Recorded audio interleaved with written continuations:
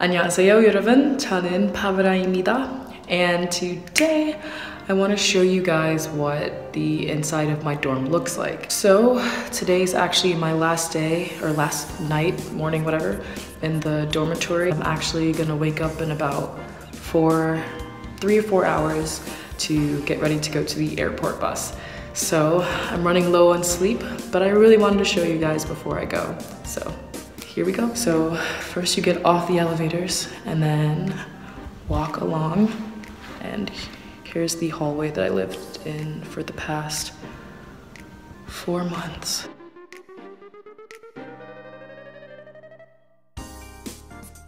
Okay, so the first thing you do is you have to type in your password.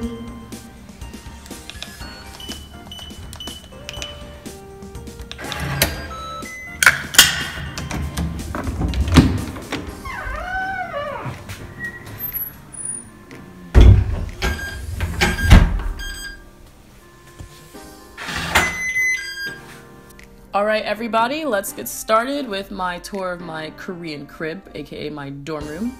And you know, I gotta start with the best, so this is where I kept my shoes, the most exciting place in the room, obviously. And also this area is called the Hyungwon, like the entrance basically to the room, and you just take off your shoes and leave them here. Now just to get into what you guys actually want to see, here is the room. So this is actually my roommate's side, so she moved out the day before, so everything's cleared up, it's empty. And then if you look in the corner right there, to the left side, you'll see the Wi-Fi/internet modem, however you pronounce that word. And I have some of my stuff right there, as you can see.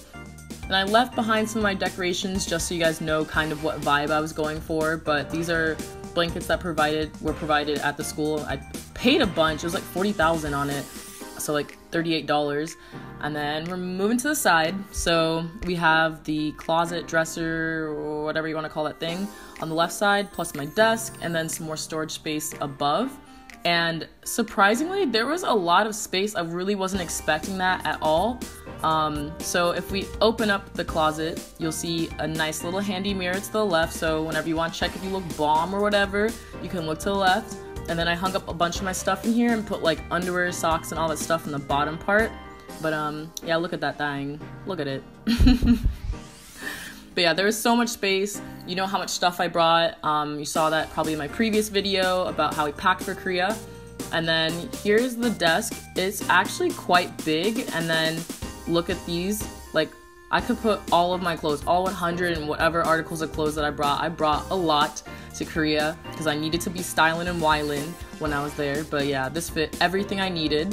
So I'm gonna close that back up. And I guess show you the last one, but it's just the same thing, more space. So you have a lot of space for you guys. And then they also had little dressers to the side as well. So actually, I think I put my like socks and underwears and stuff here, so they're close to me when I just jump out of bed and stuff.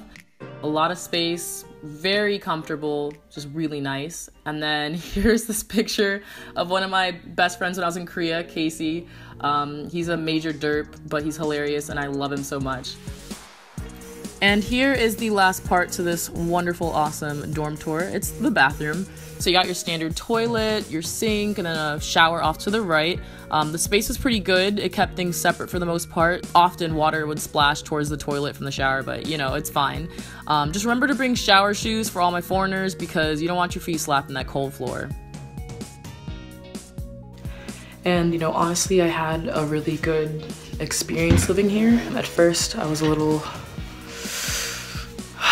not comfortable because I was like, they didn't clean the bathroom when I got here. They didn't really clean the room in general when we got here.